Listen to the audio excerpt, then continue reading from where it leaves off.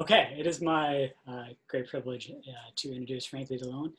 Franklie is broadcasting to us live from the sunshine state of Florida, um, America's foot.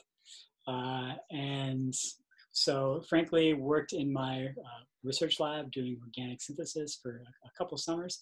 And anytime we have undergraduate researchers, we really try to push them to get smarter than we are. And so, my skill set is very limited to organic synthesis and putting molecules together.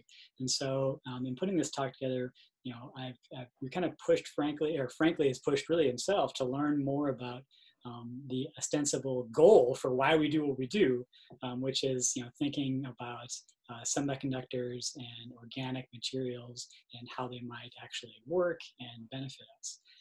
And so I really appreciate the way that Franklie sort of taken that challenge on to talk both about some of the physics and about some of what is pretty hardcore organic reactivity type stuff. And so I'll leave it to him, and I'm sure he'll answer some questions. Thank you for the introduction, Stefan. All right, let's go. Title, yes. My name's Franklie. That wasn't obvious. Title is Synthesis of Thioalkyne Intermediates for New Semiconductor Materials. So the important part of this research, like the major driving goal, money. Okay, besides that, electronics. We live in a world.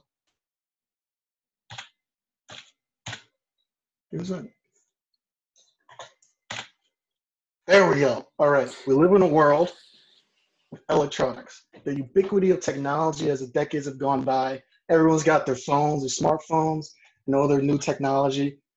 All of it faster, all of it stronger, all of it a lot more expensive. So now I'm going to explain important aspects of like organic electronics in general and how it matters and pertains to what I'm talking about with my research. But first, let's start from the basics. And when I say basic, I mean basic. Okay, so basics. So you have a wire, right? Nice little GIF right there. And you see a wire. Wire's made of conductive material. I'll go over what really conductive material means later. But pretty much you have the movement of electrons through your wire, and they go from the left to the right. It really doesn't matter. You have a current flowing, current being the flow of electrons. And commonly you have a wire. What is it made out of? It's made out of copper. And then it's surrounded by insulating material. Insulating material, just like rubber, or another example being like a thermostat. A lot of people have their thermos, want to keep their cold drinks cold and their hot drinks hot. So what is conductivity? What does it mean to be a conductor? Pretty much it means most metals, for the most part, are conductors. And pretty much that means that they have this overlap with their conduction band being the thing that you see in blue, and their valence band, the thing being the thing in red. And it increases in energy, and the valence band is filled with electrons, and the conduction band has none. And so they just share the love, because they're right next to each other. So it's really easy to just share the love. And then semiconductors, they have a bit of a band gap, which is the gap between the valence and the conduction band. And the band gap, it's possible to go over that gap, but it's a lot more difficult than just what you have with a conductive material like a metal, where you just go straight through and you don't worry about anything. You got no worries, no problems. And then you have insulators with a very large relative band gap. And that's just like your rubbers, all your materials that don't normally change temperature very easily. And of course, semiconductors, which is what my research pertains to, and the title of my whole little shebang that I'm doing. So semiconductors, I'm going to go more in depth into what semiconductors are. So semiconductors, just another picture, or you see a small band gap relative to insulators having a very large one and conductors having just literal overlap. And how do they exactly work? What are semiconductors and how do they work? So you have your band gap that's not too big, not too small, sort of like the bears. You know what I'm saying? Yeah. Okay. So, and the way, it's very temperature dependent the way it works. It's very temperature dependent the way it works. It requires thermal excitation in order for the electrons to jump down, or rather up, whatever. Depends where you are on Earth. So electrons jump. They literally, not literally, they kind of jump from the from the valence band to the conduction band as a result of thermal excitation. So like you heat up your substance, it takes a little hot, but what does it leave behind? It leaves behind a hole. Is it an actual hole? No, but it's a hole. And so this just fuels the charge carrying electron movement as it goes. And that's why semiconductors are so important. Semiconductors allow for the controlling of current and charge over a distance. And there's a lot of sort of ways that you can use them, a lot of different types of semiconductors, some of which I'll go over soon. So keep in mind the conduction band, and another really important thing to keep in mind that I'll talk about later is a thermal excitation. So you have a difference for semiconductors. You have a different sort of jumping depending on the temperature. It's very dependent on temperature. So semiconductors, what are they commonly made out of? I'm sure everybody's like seen or heard about Silicon Valley type of stuff. So commonly they're made out of silicon and also germanium. Where are germanium and silicon on the periodic table? They're at the same period.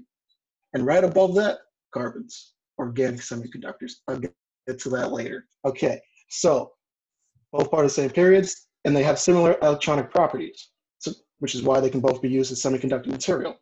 So silicon, also mainly the main component of many semiconductors.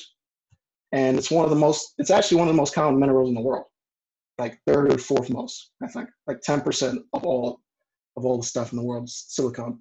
And they're both what's called intrinsic semiconductors. You don't need to add anything to it. They're just naturally semiconductive. And they change depending on temperature, allowing for excitation of electrons jumping over the band gap. But of course, silicon in general, even though there's so much silicon inside the world, it's commonly found in a silicate form, of which that requires a lot of energy to turn into pure silica. So you need a lot of energy because normally it's found in silicate form because silicon loves to bond to oxygen. That's also where a lot of oxygen is bonded to in the world. It's bonded to the silica that's underneath the Earth's crust that people mine out. So you need to get the silicates, and then the silicates, you have to put in a lot of energy to remove the oxygen. And in order to use them for semiconductor material, it needs to be extremely pure, like 99.99999% pure silicon in order for it to work correctly. And whatever. So I've talked about a lot how they work and holds electrons. So let's talk more about the types of semiconductors.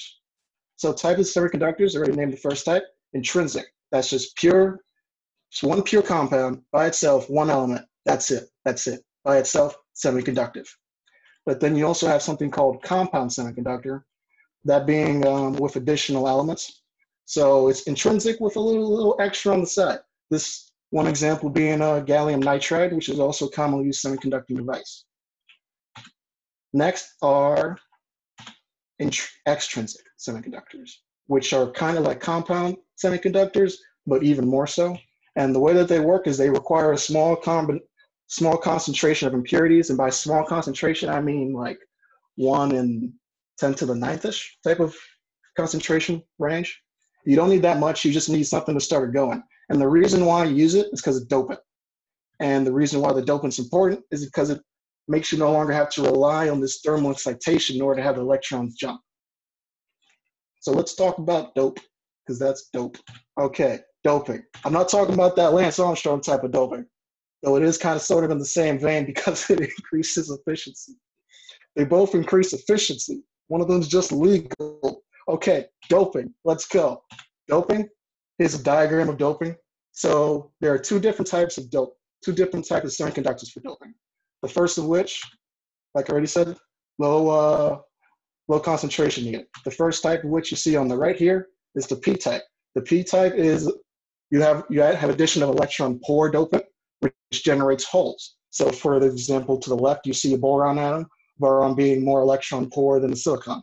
So it allows for the generation of holes.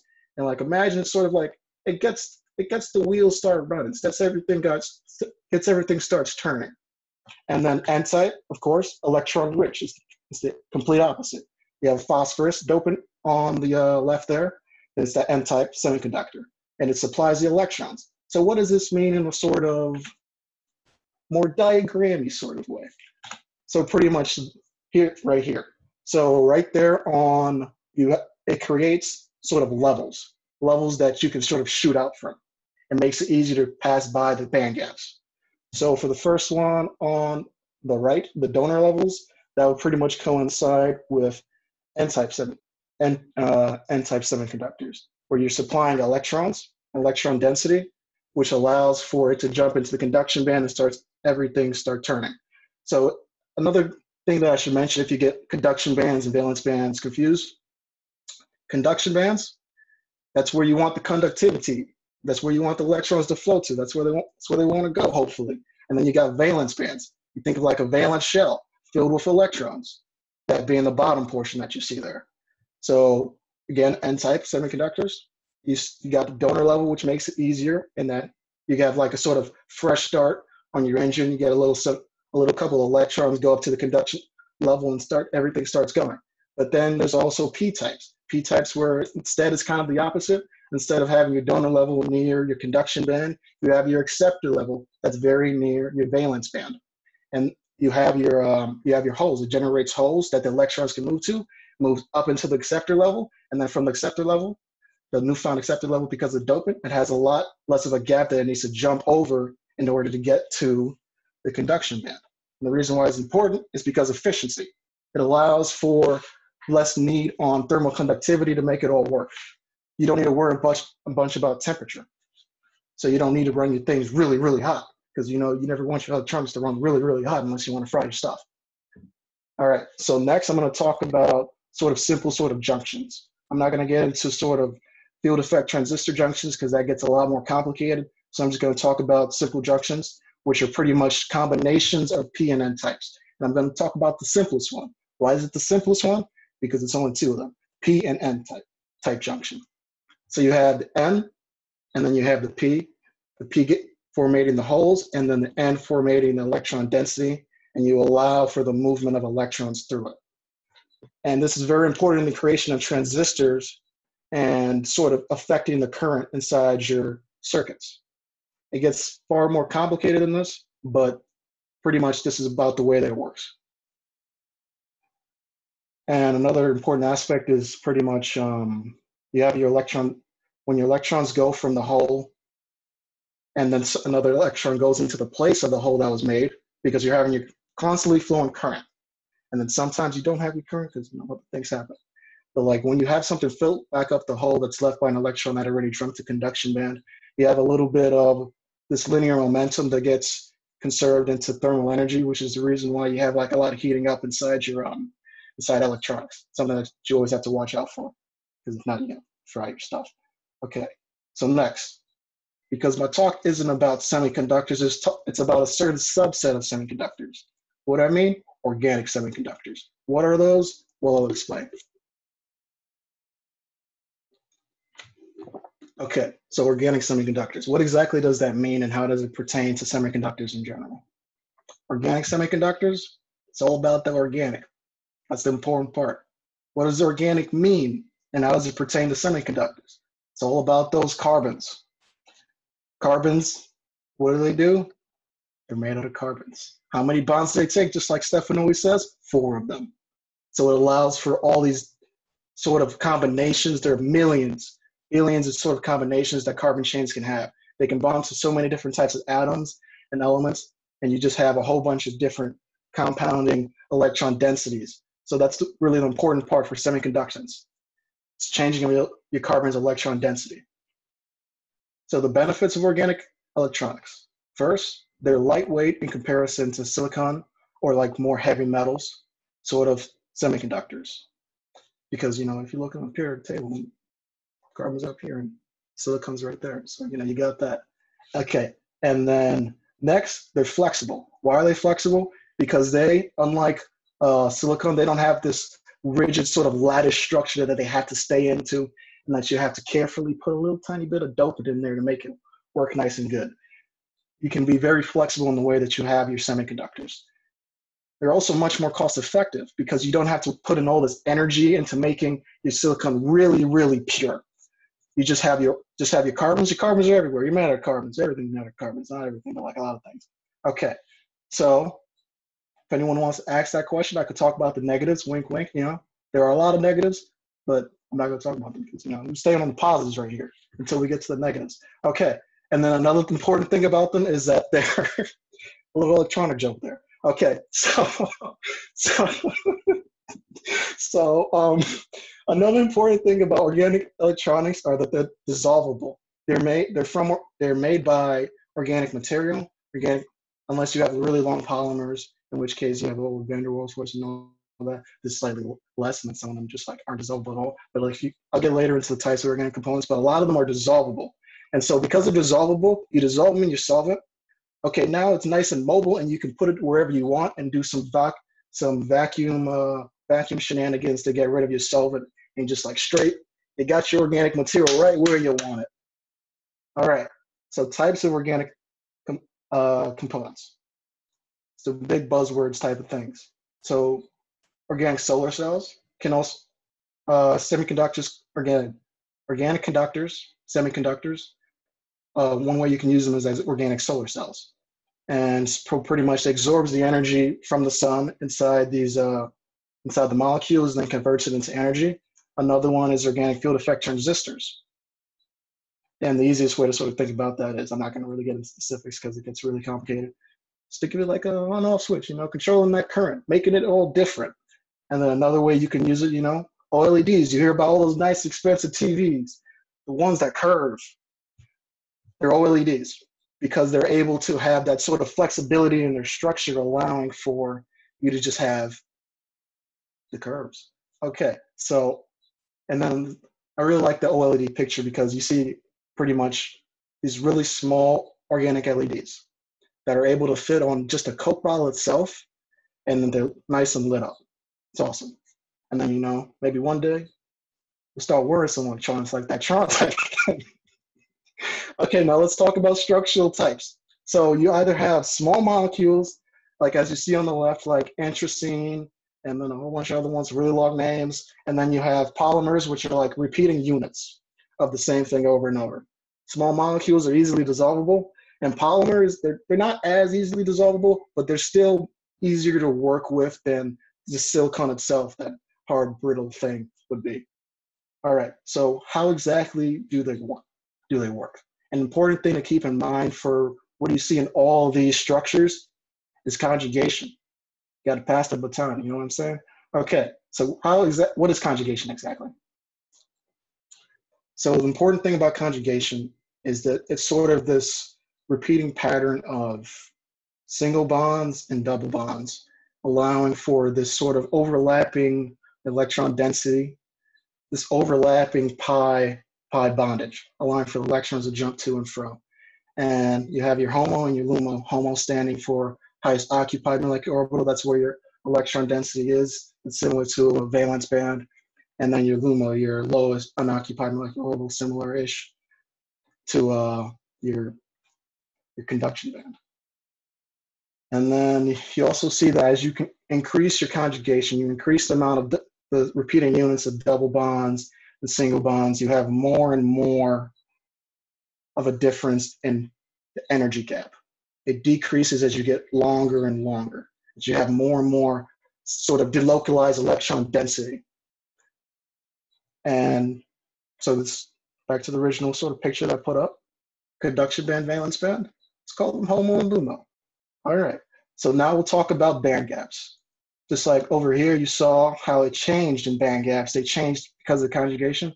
Like talk a little bit more about why carbon's so special and why you can change them band gaps really nicely. So you see here a whole bunch of different molecules that are possible to create, some of them being really, really just like dirt cheap, and different band gaps. So you see different combinations of carbons being aromatic carbons with different things bonded to it. And you have nitrogens, you have sulfurs, you have oxygens, and all these changes the electron density of your molecules. And changing electron densities allows the fine tuning of your of sort of the semiconductors. And you're trying to get smallest band gap that you can, and you're trying to change and trying to tune your molecules so it's a good semiconductor and that it's good for whatever sort of thing you're trying to use it for. And so the molecules that you would use for like organic field effect transistor are different than the ones you would use for organic solar cells or for organic field effect. I said that one twice. OLED. Okay. So pretty much what we based what we were doing on right here is this paper by Clement in 2010. And he had structures that we thought that we would be able to get to using a different synthetic route. And so you see here, all of them have like this thioalkyne structure, the thioalkyne structure being the part in red. It's this 5-member heterocyclic ring with sulfur attached to it. Why is sulfur important? Well, first off, not just that it smells really bad. Sulfur, it's a very large electronegative atom. It changes the electron density inside your molecule, which is important for fine-tuning the structure for whatever purpose that you want it to be for. And so we've chosen this sort of structure that we're going to try to aim for. And I'm going to show you pretty much the route with which that we tried anyway to get to that. An important part about the R group there, R group being just the part that's R, is like the main goal of the research was to be able to have the R group be whatever we want, be able to switch it out with like palladium catalyzed reactions and just like mix and match, see how things change. And that's one of the really big things about organic semiconductors. It's really easy to change their structures and fine tune them to what you need and what you might require for whatever it is you're doing. So let's go over the retrosynthesis.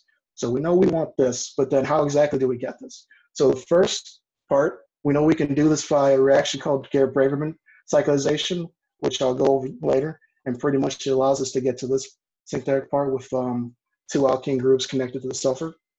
And then from there, we know that we'll be able to get that from 3-phenyl 2-propan thiol, and then piperidine bromide, or just any sort of halogen standing for X and R being whatever we want it to be. All the thing in red just being something that we can easily purchase from companies like Millipore Sigma or Perkins Elmer and those types of places. So we have the thiol, and from the thiol, how do we get the thiol? We get the thiol from 3-phenyl 2-propan 1-EL, the alcohol, and then the thioacetic acid. So let's go over the first reaction really quickly. The first reaction is called Mitsunobu reaction. It's a named reaction because Mitsunobu made it.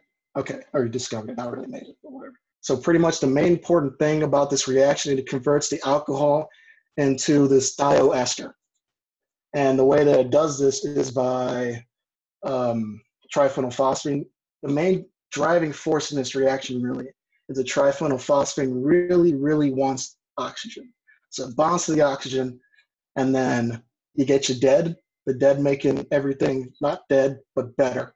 And dead standing for diethylacetyl solution, because it's only available in solution because, it's kind of illegal to just have like that pure stuff going through shipping lines. And then you add it with the thioacetic acid that I showed earlier, and then you get your thioester added onto your 3-phenyl 2-propan unit. And if you do this reaction, you're done with it, hopefully. How do you know you're done with it? How do you know what you're done with it? You do something called TLC. TLC standing for thin layer chromatography, and it has mainly to do with solubility and different chemical structures having different polarities. So you have a mobile phase, which is some sort of mixture of hexanes and ethyl acetate, and you change and you fine tune this mixture so that you'll have separate sort of RF values, which I'll go over in a second. And they just as time goes on, they go higher and higher. The dotted line standing for the solvent level, and the 2 little blue red dots standing for sort of mixture that you might have inside your reaction vessel. So how exactly does TLC, what do you do TLC for? So you have a TLC made of silica, and then you have your mobile phase. And you just let the mobile phase through capillary action rise up through the silica plate, and everything gets risen up at different rates because of your mobile phase. And so you have here different RF values, each color designating a different sort of molecule. So you will dot your first one just like your unpurified starting material. Your second one with the first one being unpurified, not starting material, but rather product. And then second being one product that you know, and the third one being a different sort of starting material, so that you can sort of monitor and know where exactly which dot's yours, and you have different RF values. And now that you know which dot that you want to separate, you change and you fine tune your sort of combination of polarity to find a polarity that works well, a mobile phase that works well and gives you good RF values. So with this one on the one on the right, you have these good sort of RF values aligned for this great separation, so that when you run what I'm going to talk about later, called COM, you just have good separations and none of them sort of overlap. So another good reason to use TLC is that you can see how finished your reaction is.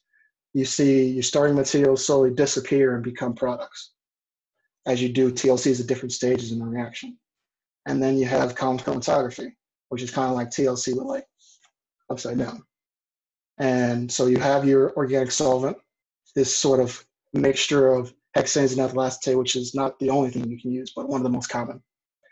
And you have your good RF values, allowing for great separation. These RF values showing you clearly and quantitatively that you have this separation, that when you run this column, you'll be able to run it through and get your product without it being mixed up with a whole bunch of different things.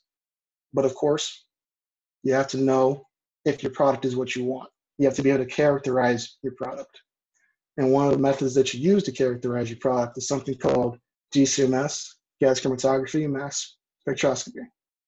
And pretty much really quickly, how it works. First, gas chromatography. You can take your unpure starting material and it separates it by itself. It runs a column with gas really fast. It's hot. And then you have electron ionization, which pretty much sort of splits your molecule into stable sort of ions, and you can get this sort of spectrum of ionic densities and molecular masses. So back to the first reaction. You got your alcohol, you got your thiol. You pop it into the GCMS. And so what you expect to see in the GCMS is sort of a mass at around 190. It can be like plus or minus one a little bit, because sort of hydrogens can just split off through the GCMS. And then you also see sort of splitting here at 147, this big portion being 147. So let's run our GCMS and see if we see those peaks. So this is a GCMS that I ran a while back, and you see first a peak at 190, awesome, and you see another peak at 147, awesome, we got what we want. And the part on top is the, normally if you had multiple different molecules in there, you would see different sort of retention values, because everything gets out based on its molecular sort of characteristics, its polarity, it all gets out at a different retention value.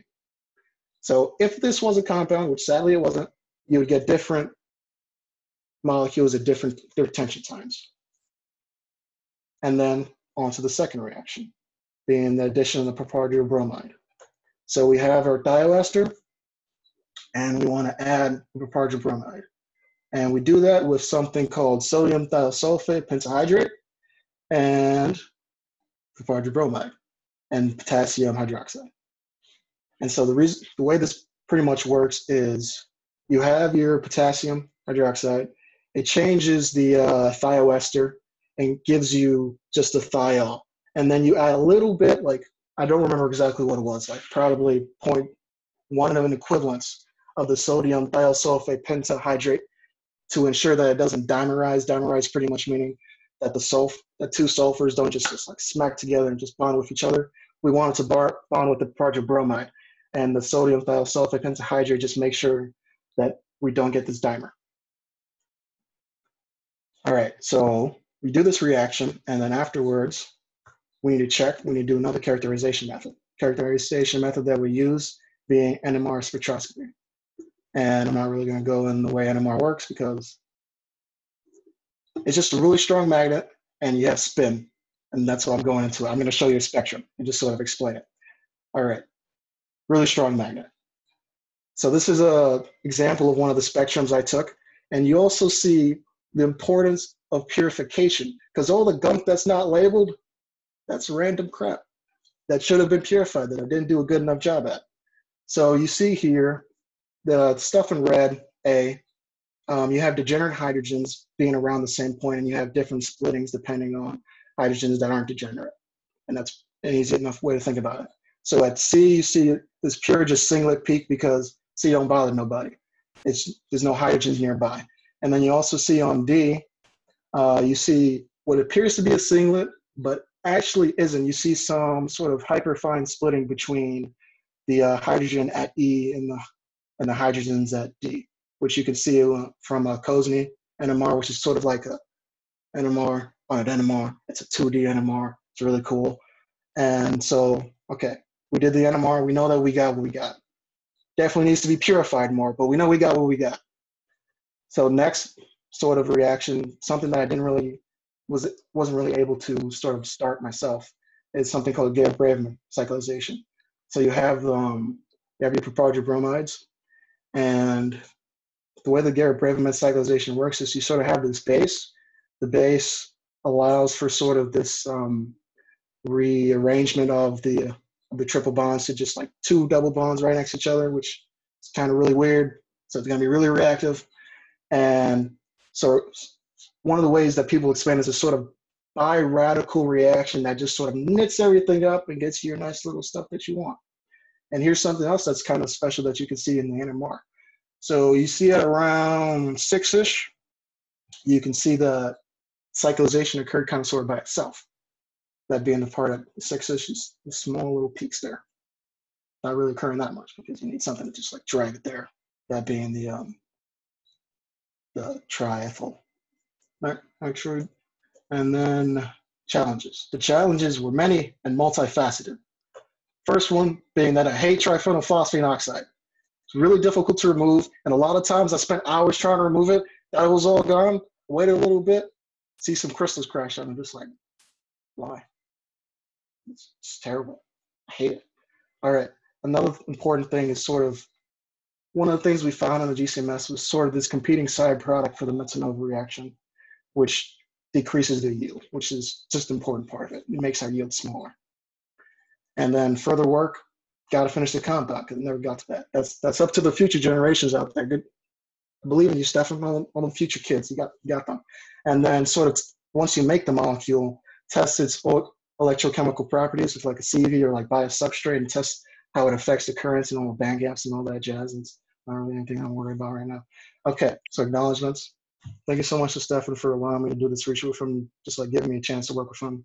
Thanks a lot to all my chemistry professors for always just being great ass fucking teachers. And Daniel, fucking rock. Fucking give you all out there. That's it. I'm done. References. Yeah.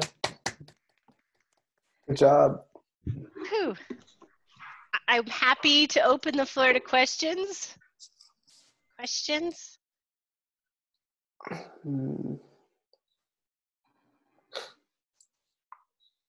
No questions? Awesome. No, that's not going to be how it works. I will walk through the door that you opened. What are the disadvantages to organic semiconductors? Some of the disadvantages for organic semiconductors, one of the major ones being pretty much that they are reactive and that they have this sort of shelf life to them that sort of inorganic semiconductors you don't really have a problem for because it's just silicate or germanium or whatever it is. It's not something that needs to be a problem. Also, the sort of efficiency of electron charge carrying for organic semiconductors is nowhere near that of the inorganic ones, but like over time it's gotten a lot better.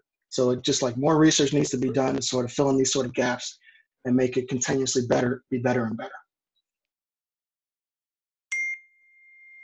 Good job, Ricky. You mentioned having like this space to put like an R group there to like do stuff, right? So like, can you talk about what kind of like what we might try to accomplish by doing that, right? Like what kind of things might we be looking to change as we make these materials?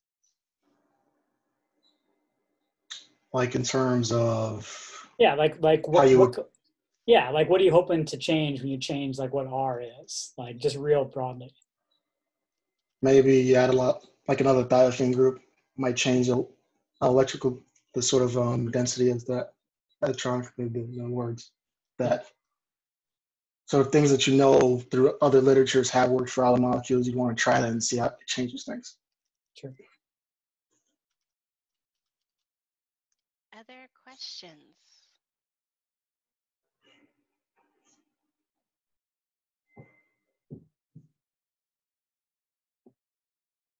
None? Really? Okay, I guess we will thank Franklie. All right. Feel free to stay. I will be here for another bit if you want to congratulate Franklie. Otherwise, if you would like to join us for our very last talk for this year, I will send a link to Michaela's talk, which is going to start here at 4 o'clock in a different Zoom session. So I will send that link along in just a second. But otherwise, spend your time telling Franklie congratulations, and I will see you hopefully there. I'm going to stop recording.